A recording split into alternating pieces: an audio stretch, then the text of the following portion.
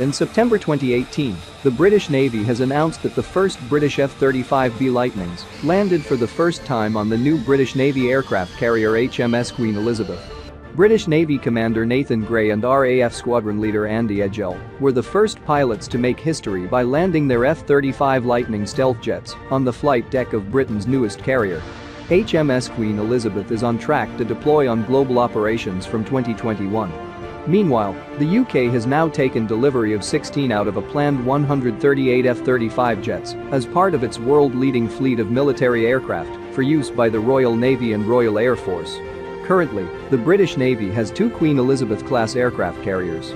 The lead ship, HMS Queen Elizabeth, commissioned on 7 December 2017 and is scheduled to be fully operational in 2020. The second, HMS Prince of Wales, was launched on 21 December 2017 and was commissioned on 10 December 2019. British Navy continues to complete operational sea training with F-35B, the short takeoff vertical landing version of the American-made F-35 stealth fighter aircraft from the aircraft carrier HMS Queen Elizabeth. According to a tweet released by the HMS Queen Elizabeth on June 19, 2020, delegated assessors of Commander Fleet Operational Sea Training have declared, "We are trained and safe to conduct carrier strike operations."